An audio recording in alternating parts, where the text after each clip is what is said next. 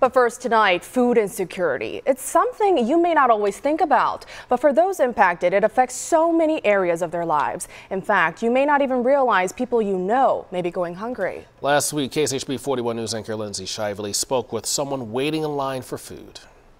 What would you be eating without pantry donations?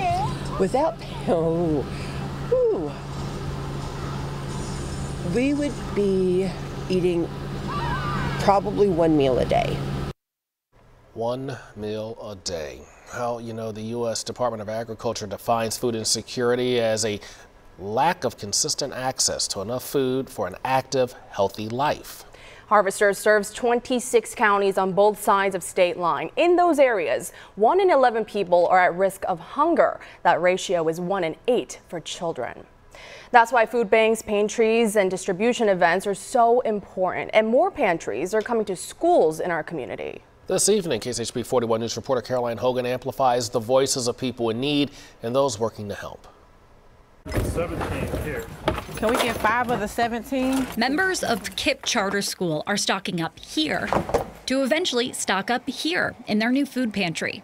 They're one of 12 schools to get pantries this year, thanks to School Smart KC. Last year, they built 30, including at Guadalupe Center's elementary school. Pues no sé el costo real. Every time we come here to get a box of stuff, it's probably about $200. With 7 mouths to feed, it's a weight off of Edith Garcia's shoulders. Sí, por supuesto. Now I can support my kids academically more at home. We can go to the library, we can go to sports, things that before we used to avoid because it would cost extra.